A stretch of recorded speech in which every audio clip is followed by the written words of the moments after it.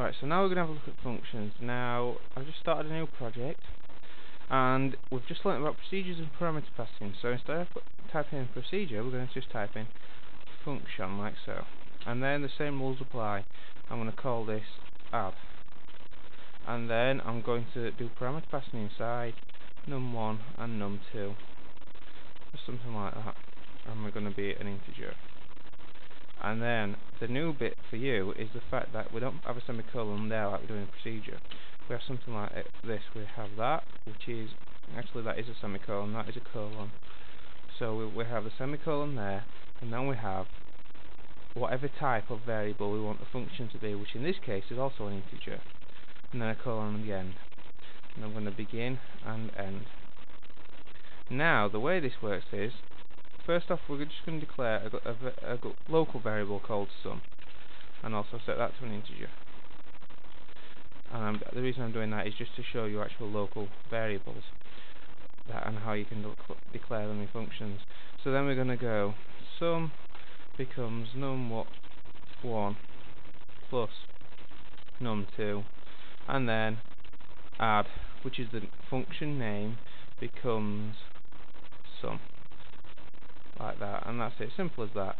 Now what I would, you see, I could just take out sum like that and change the sum there to add, like that, and it'll do the same thing.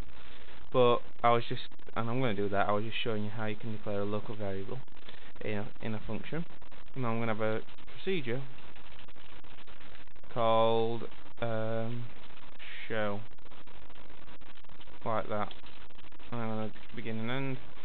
And I'm going to have another local variable to just call it sum or something and save that as an integer. Now, here's where it comes to declaring. I'm going to have a global variable. I'm going to call it total, like that. Set it as an integer. Okay. Now on show, I just need a bit of code, like write ln sum and read ln to pause the display. And then I'm going to use a function now. I'm going to go total becomes, so the variable total here, and I'm going to go becomes add, and then put the two numbers 5 and 4 together. And then I'm going to just put in show and output total, like that. And if I run that, you'll see, there you go, 5 and 4 equals 9. Now, how does it work? Total becomes, now because we're using a function, what will happen is we can actually change the variable.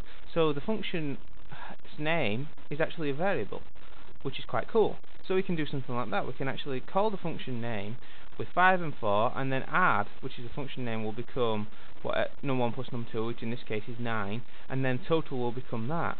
So it's the power of functions, and you can actually see that adds two numbers together, or you could have functions doing different things.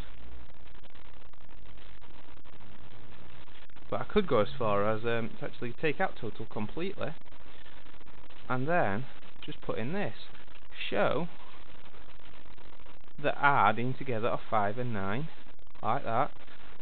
5 and 4, sorry, which equals 9, like that. So that's the power of functions. Very, very useful. And as you can see from that, and I hope that this has actually been some help for you, and it's another good programming technique to add to your skills.